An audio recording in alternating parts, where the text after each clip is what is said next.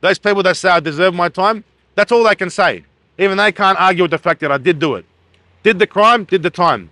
Wait till they find out what actually is behind what I said. I can't say it. There you go. I'm gagged. I can't talk about what's going on. In fact, the whole point of pleading guilty was to just try and get it out of the way, because there is so much more to the story.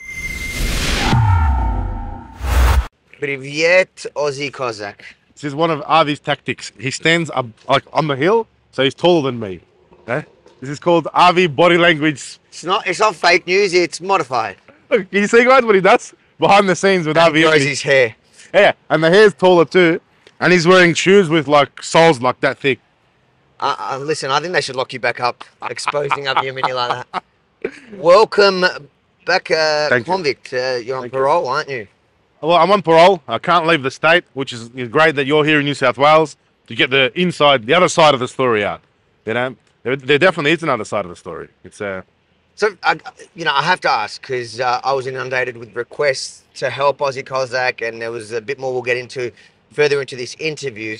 But the basic question that I think any normal person will ask is, why the hell did you go out of your way to breach a suppression order for a case that's still before the courts?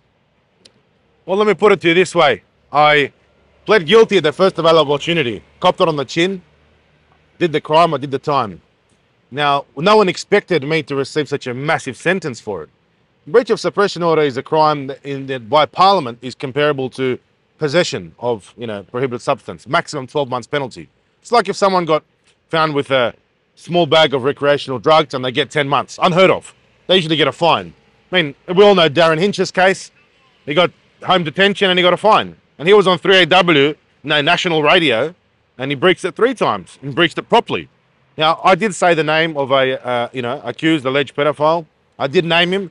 The full story, again, I can't talk about what was the context, but the other case which is involved is before the courts. It will be over soon. We look forward to a favourable result. And suppression orders are good when it's protecting victims and witnesses. Not always. Sometimes it is there to protect the course of justice. Yeah, well, and also sometimes alleged perpetrators are innocent, and you drag them through the mud. And once you call somebody a rapist or a child molester or a child rapist a pedophile, if they were innocent, they're always going to be tarred with that brush. And that's the thing. In your case, from what I understand from our conversations and from everything you're telling us, is that once the full truth is able to be revealed, the entire context of it, people, even the people who question what you did that day, will look at you as a hero instead of the villain. When you hear the circumstances and the context of what actually went on, right? There's a lot more to me that meets the eye. And it's personal. It's personal. Yeah, I know this person, right? I know victims. I know what happened to them. In fact, the police didn't act on this. Actually, I probably can't even say. We won't go into that. But it's personal. There you go. It's on camera. I'm being gagged right here. But it's personal. And that's what people... I didn't even know that. Yeah. Yep. The way they treated me, I may as well have been Osama bin Laden. They slapped a national security interest designation and an extreme high-risk inmate designation, EHR-NSI. What does that mean? That's very rare that they actually use that. And that's designed for the most dangerous prisoners. Terrorists, prisoners that they can't be left alone with a guard because they'll bite the guard's ear off or something. So I was chained here with a belt around here, chained there, legs chained together, orange jumpsuit. Now, when I'm walking, through the jail and there are other prisoners looking at me, murderers, guys doing 15 years doing wax, they're looking at me thinking, who's this guy? And I'm only in there for basically saying a name. I was trying to get the word out through my wife to journalists. It was very hard.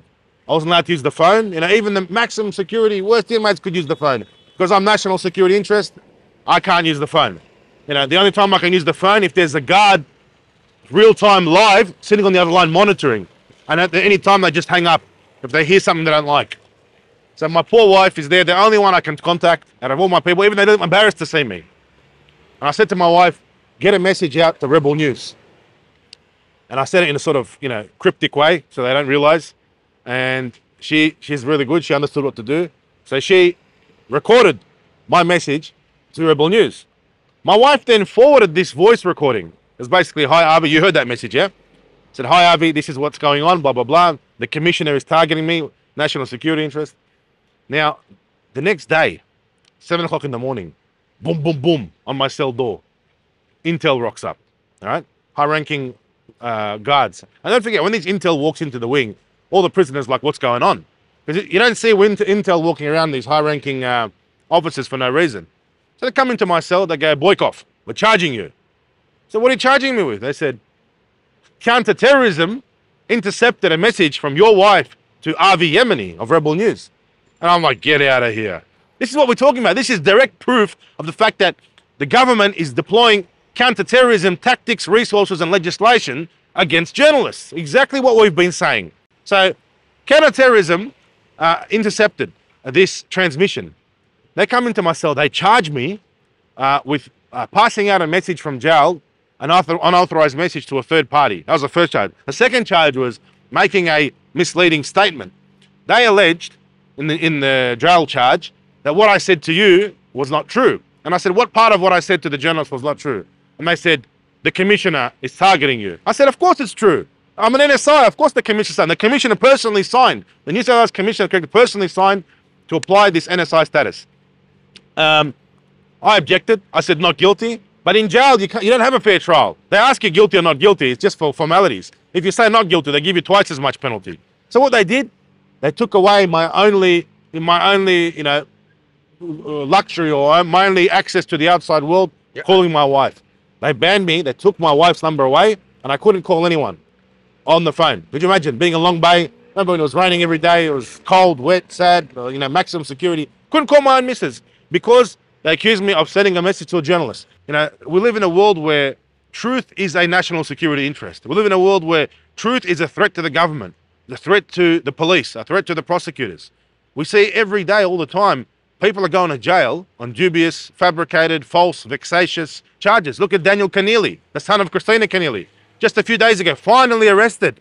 And he stitched the bloke up. Those who think the Aussie Cossack was stitched up, of course I was stitched up.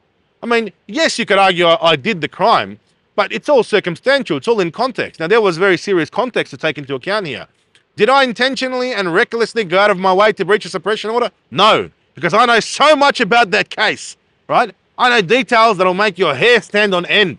I'll make you details that'll make you be sick in the stomach if I told you. All I did was name the bloke. Now, if you want to say the Aussie Cossack's wrong, if you want to say the Aussie Cossack deserved what he got, be my guest. But you know what?